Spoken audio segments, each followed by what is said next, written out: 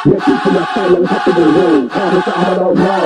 Man, I think in the game in the right big blues. Tell me something I don't know. Man, I put it on go for the sailing cruise. Tell me something I don't know. And man, stand by your side cause you got the juice. Tell me something I don't know. Tell me something I don't know. Tell me something I don't know. No, no. Tell me something I don't know. Tell me something I don't know. Dexter Hastings here for bbcon.com. I'm here with Bennett, unlicensed female fighter. Dan, welcome to Fightden. Right, your story is quite well known because you had a bit in the paper. I did, yeah. Right, but I think there's a bit more to it than what was put in the paper myself, like, especially after talking to you. So, you're a mother of 5, so what made you take up boxing? To be honest, it's in my family. Like I said, my cousin Francis Bennett he was a well-known amateur. Obviously, my uncle Glenn sort of was like sort of got involved with professionals and stuff, and I wanted to do it at a young age, but like obviously I got pregnant and it goes out the window when you have kids, I suppose. It's always been there in me. That would happen in the ring. It's always been there. I suppose I had kids, and then obviously, you know, I ain't had that lifestyle where I've had a lot of help to help me get to where I wanted to be and stuff. Life got in the way, yeah? Yeah, basically, yeah. But, so, how old were you when you actually took it up as, you know what, I could do something with this, when you took up, like, the boxing? I started at 29. Okay. Obviously, I started at Fitness Factory. You know, not even to fight, just boxercise and stuff like that. And then, obviously, I met a girl called Kirsty Babington. Yeah, professional boxer, and obviously I asked her if she'll basically take me on and train me and stuff. So it started from then, to be honest, and then, you know, she started helping me, and, you know, she basically said to me, from training me, you know, I reckon you'd be good actually fighting in a ring and stuff. You know? Alright, so Bav started you off, yeah, right, what a way to start, you know what I mean, you're a professional trainer she was in her youth stage of... She started from young, didn't she? So, yeah, but I mean, in a professional stance, she was in a few fights in. Yeah, in her pros, yeah. Yeah, so, you know what? We shot 2 or 3 fights in, Great way to learn the art, you know what I mean? Yeah, because she's learning at that level, and she can pass you on at that level, so it's really good.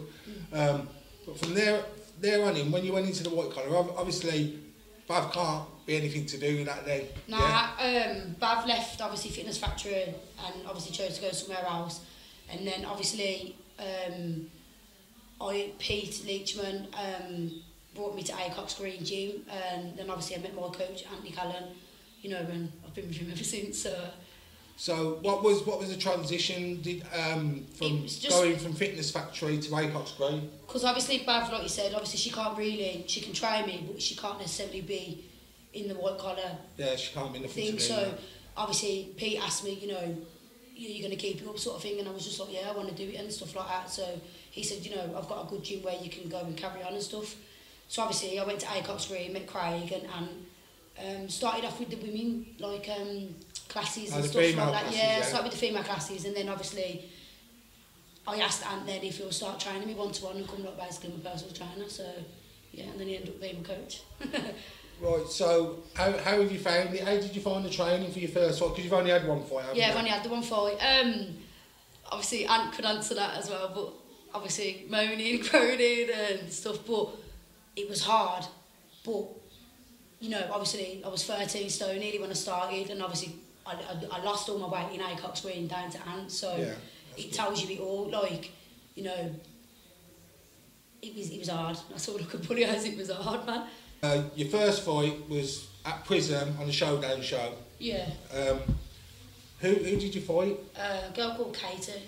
And how many fights did she have? She had 3 fights, 2 wins, 1 loss. So you weren't going in there against someone who had a negative result. Nah, someone who, to be 2 honest, and 1. That's not bad. That's not bad. Yeah. So how did you find it? Then let's go through it. Like, so you're in the back, yeah. Yeah. Getting your wraps on or getting your hands taped or whatever you were doing, right? How were you feeling then? The adrenaline started coming when I first got there. I didn't feel really nothing. I was just still like, I'm gonna do it, blah blah blah. But Then when people started going into the actual ring, the adrenaline started coming. I started basically telling my coach, I think I need the toilet like 20, 30 times. And then obviously, you know, when your name gets called and then you're walking into that ring, and to be honest, the adrenaline was going until I got in the ring. And then when I got in the ring, I just felt like, that's it, it's mine, I'm having this. That was it. Oh, okay, then, that's right mentality. Yeah. Right, so... I was shook until I got into the ring, basically. So, what I want to know is, bell rings, it's meet in the centre, the first you throw, she throws, what was it like there, right? Because you can get hit in sparring. To be honest, I won every round, didn't I? Every 3 rounds. But So. when you got hit, how did that make you feel? Like, do you know what I mean? It made me want to hit her 10 times harder. So. Okay, so you got adrenaline rush out of it? Yeah, I can't. Looking back, with my first fight, obviously, I reckon when I was stepping back, I could have done a lot more.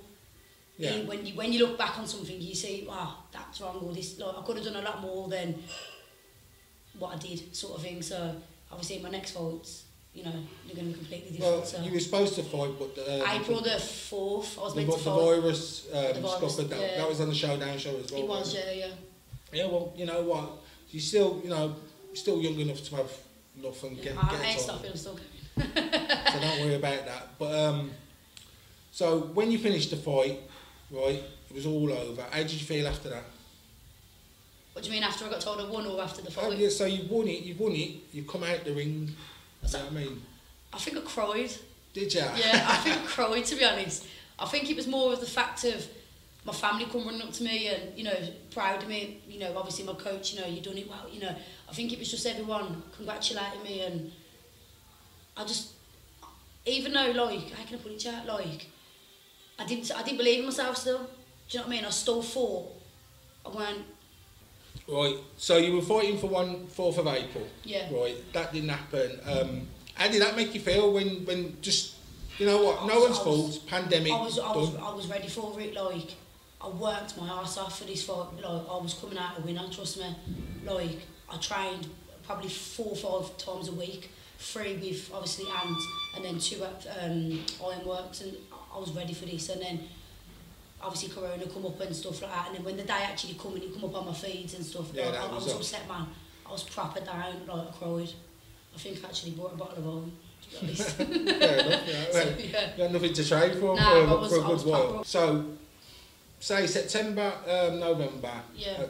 Between September and October, there'll be another a show on, right? Yeah. You're going to go for the Showdown one? Yeah, I'm going to basically have another 2 fights and hopefully win them and go for the first title on the Showdown. It'll be the first female title? First female, yeah. So, Well, what weight are you? I will be fighting at 10-3. 10-3, so that's welter. Welter, yeah, be a welter. Oh, I've got a couple of welters in the back there. You want to go? Oh, Ben's a welter. Well, he did come down and have a few spars, so yeah. But yeah, no. Do you know what? Like, I have followed your story, right? And I've seen a lot of funny shit as well, like, because you did have your odd meltdown. But what I was surprised about, well, when I did find out this, it kind of explained a lot about you. Is that, like, you suffer from ADHD? Yeah, and... Well, you've been diagnosed with ADHD? Basically, from the age of 22, I got diagnosed with ADHD, autism. So, you know, for the whole years of my life, childhood, I just got told, you know, I'm a problem child, basically. Naughty kid and things like that. So, when I was 22, got diagnosed with that. Obviously, they put you on medication and things. And what were you on? I was on Medicanet. Which obviously it's quite a high, strong dose. Yeah, that's a good one, that is. So, yeah. But it didn't help, it sort of just made you sort of stone and stuff like that. Yeah, so Medicanet's like...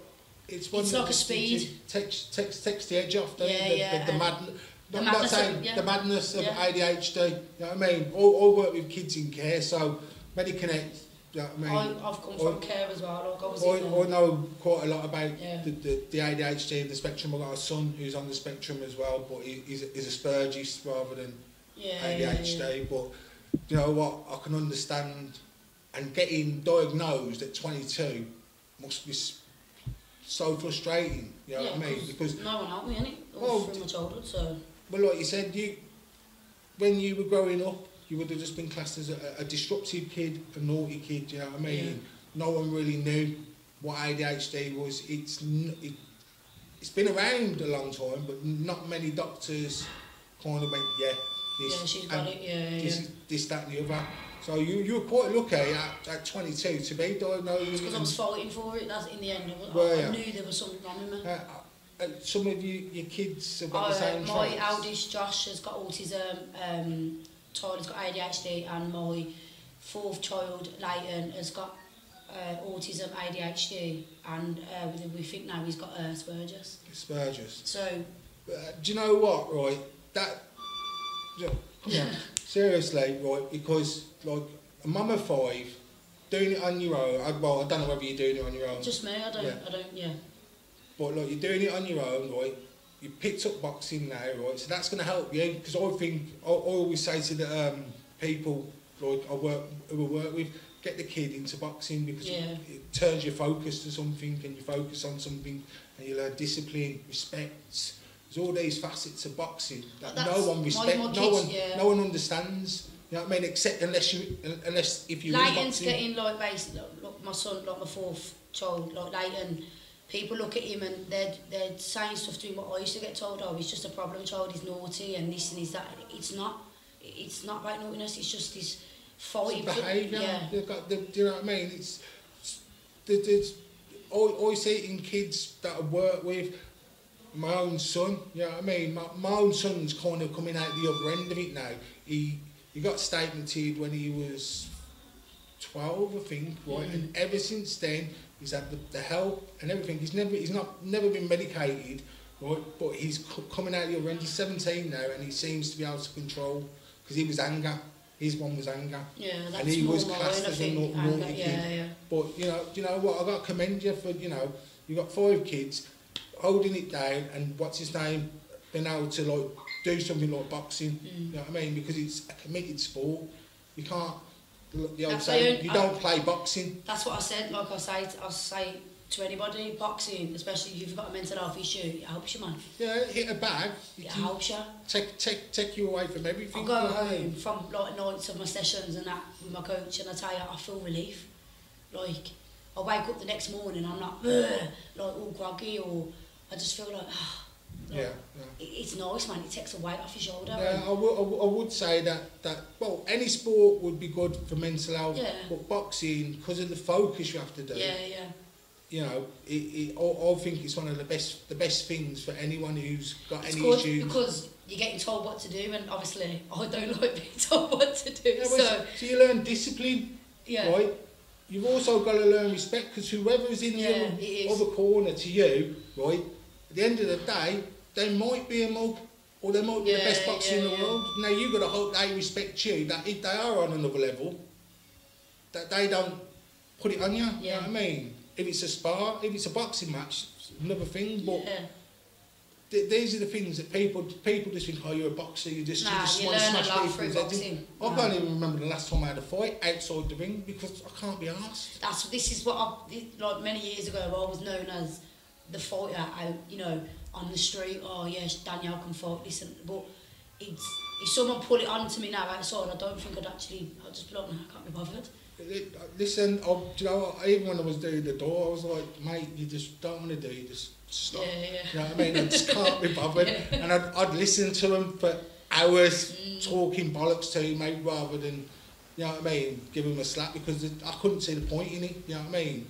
But, like, you know, what I'm saying is, like, with the ADHD and all that, like, and all the stuff, like, you know what I mean? Well, 28, I got diagnosed with bipolar as well, so I've got, obviously, ADHD with bipolar, so that don't know. What a catch, eh, lads? Come on.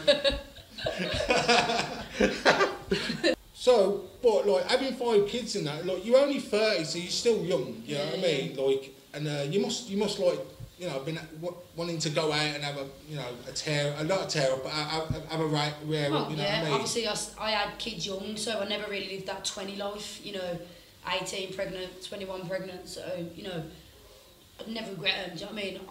I wanted to have kids young sort of thing, but now I've reached like the 30 age, it's like, you know, 30 sort of thing. You want to go out there and... But we've talked about, like off camera, like 5 kids must put a lot of blokes off. Yeah, that's what I think anyway. Like, it's not even it puts a lot of blokes off. It puts me. You know, you've got to pick the right bloke to have around your kids. I'm quite, you know. Very true. I've been through domestic violence twice with both of my kids' dads, and you know, I don't want to sort of be around that same circle of men and stuff like that. You know, I'm scared to be in a relationship just in case it fucks up for me again or for the kids and that. So. Oh, do you know what? I can absolutely understand where you're coming from. You know what I mean? Domestic violence is what, you know, it is what it is, like, and it shouldn't happen. That's sort of one of the, that's the reason why I've come into boxing as well. Like, it shouldn't happen, but it does happen. But when you've got 5 kids, it's going to be terrible, right? And if you've been in that situation, right, you are going to be very aware of what kind of geezer you can sort of spot them, you know, for being quite honest. You can sort of, you just know what. I don't know what it is now with me. If a guy messages me, it's sort of from the certain messages and, you know, I only really reply to people now if it's anything to do with my boxing, not my career. If it's someone like, yo, what you saying, it's like, see you later, like. Well, but this is the thing though, is that you, like, where you were, say, 2 years ago. Two years ago, that set circle of friends, I guarantee, right, you know what I mean? Yeah. I'm sure you've got friends that you've kept, but most of them who were giving out negative vibes or sending you down negative route, you've moved on, and now you've got a new circle of friends who are all sharing the same interest, boxing, you know what I mean? So if they're all sharing that kind of interest, there's going to be respect, there's going to be discipline, focus, you know what I mean? But don't get me wrong, you still get the arseholes in boxing, do not get me wrong, you know what I mean? To be honest with you, I think there's more males that are bitches in boxing than there actually is in women. Oh, well, do you know what, right? And this is just, I think I've said this in interviews before. When the first time I saw female boxing, right, I was not a fan at all. What? I was in an amateur fight. It was a good few years ago. 2 girls, right? Same weight. One was quite big, but small. The other one was tall and slim. The tall and slim one has took this girl's face off in 30 seconds. Have stopped the fight. When was this? This was at the Irish Centre. I was just like, oh my god, this is horrendous. I could not get my. So you're only thinking what colour in it, like? Well, this was an amateur fight. It was an amateur fight. I was going, nah, this shouldn't happen. And then I saw my first white collar fight with 2 girls, and they were very, very technical. And when I started doing the BB column, and it was the professional girls, right, like Rachel Ball, Kirsty Babington, their technique is, to a lot of professional male boxers, is superior, in my opinion. And I've said that before. Like, Rachel Ball's technique is unbelievable, and she's a kickboxer, you know what I mean? But she's learnt the craft. Because I am, all in all, I'm not a brawler, I'm a boxer. So I like the noble art, you know what I mean? I believe in the noble art. I don't believe in just going there and smashing someone's face in. I believe in taking them apart. And in the female boxing, I've seen the technique, and it's a lot more about technique than actual brutish boxing, you know what I mean? And I have had to put my hands up and go, do you know what? Females can fight. And I'm big enough to do that. So say we're looking November, right? So you're looking to have one then, and then jump on the next show, don't Jump on the next show, Hopefully, if I win them, I'll get the title for the first woman on there. So. That'd be great for you. You know what I mean? It'd be a great achievement for you. First female showdown promotion fight champion. You know what I mean? And like prove that, you know what, you can have 5 kids, you can still do this, you know what I mean? Because you've got to be, you know what I mean? Females have got to look at you and not like hate you. You know what that's I mean? That's what I'm finding at the minute. Not like I'm finding a lot of negative, and it is a lot of girls that are being negative towards me. I don't know why, because I'm out there to show listen, if you know I've got mental health issues, 5 kids, and I am a single mum and do it all on my own. I'm out there to show you, yo, you lot can do it. I'm not there to say, huh, look at me. You know, I want them to look at me and think, message me, or, oh, you know, help us get, you know, help them get somewhere, or... Well, that's it. Well, you know what, right, you're doing something that a lot of females might not be able to do, and that might be the way they're doing it, but you're an inspiration. That, okay, maybe you can't box, like the girls that are watching, you can't box, but you could take up another sport, you could do something else. I used to like football as well, so... There you go. So, me and football now, don't go. But that's the thing. I think that you've been an inspiration to a lot of females, and you should be an inspiration. I've had dads message me and stuff as well, saying like when they read my story and stuff, and said, you know, you know, they're scared for their daughters and things like that, and you know, how would I sort of tell them how to know and things like that. I've had some good positive messages. Well, that's good, because you deserve some positive stuff. You know what I mean? Yeah. Like, there's no. I'm not one of these people, if I can't say something nice, I just don't bother saying anything at all. You know what I mean? Cause I ain't got a filter on my mouth, so... No, it's not a filter. It's literally, I won't say anything. If someone, you don't want to get me started, you know what I mean? Yeah. But, you know what I mean, that's the way I am. It's like, just, I try and find a positive, and even if there's a negative, I try and find a positive in it. You know what I mean? It's the best way to be, and that's the way I've got through, because I've had my ups and downs, you know what I mean? It's the way I've got through one section at a time, you know what I mean? Well, I've been through my ups and downs with my coach at Aycock's Green as well, so we've all been there. No, but I sort, you know, as long as, obviously, like I said to you before, my coach come, as long as like I don't think I could have a different coach. You know what I mean? Like, in my boxing, it feels like if I ain't got hands, like... You're doing your corner. Yeah, like just my corner and training, like I don't feel like anyone else can fit that match. Do you know what I mean? Like, obviously my footwork, you know, is quality, and that's because of Ant. My weight loss, that's because of Ant. You know, winning my first fight, that's because I listened to Ant. So, yeah, mate. Yeah, that's brilliant. And like, you know what? Even if it goes wrong, right? You should try and stay with the people that are loyal to you. Honest to God, that's something like... Aycock's Green is like another family. Do you know what I mean? Like, it's like a second home. You walk in there and it's just, you know, even the lads in there, the amateur lads, you know, they all find me funny, and it's my second home, and I've lost without it, man. That's good, and that's good. Like, I've been down to Aycock's Green and interviewed some of the pros down there at the time. They're not there anymore. Just Brad's there. Brad Thomas is there. Yeah, Brad's still there. Yeah, I think he does some sessions and that. PTs, yeah, he does some strength and conditioning. But like, he's a good lad as well. Yeah, I mean, I've talked to Craig. He's a good lad.